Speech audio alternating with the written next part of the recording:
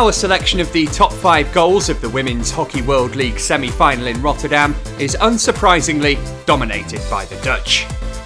We start though with New Zealand. This was the pick of the 7 they fired past India in the opening match. That's a lovely touch, and there is a 5th goal. Punts ball in, but it's Harrison diving in at that far post, getting the crucial touch.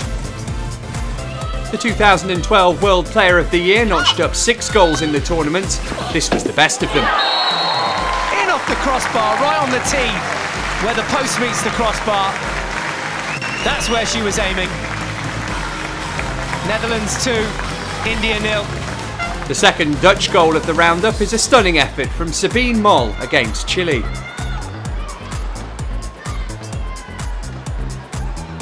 Reverse stick shot, oh what a goal! On the reverse from Mol. That was an absolute screamer. Super finish from Sabine Mol. 2 for her, and that's the Netherlands' 4th. Goal de jour. This makes it in at number 2, as much for its importance to the tournament as for its classy finish. The goal came with less than 2 minutes remaining in the semi-final.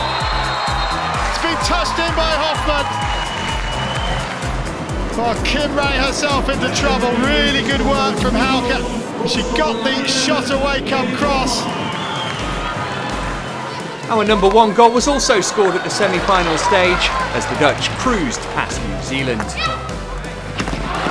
Beautiful goal! It's been scored by Jonker. Brilliant stuff from the Netherlands. They're on fire tonight. Lovely pass. And a 1-2. Jonker gets the ball back from an unselfish Ellen Herg to make it 3-0 now.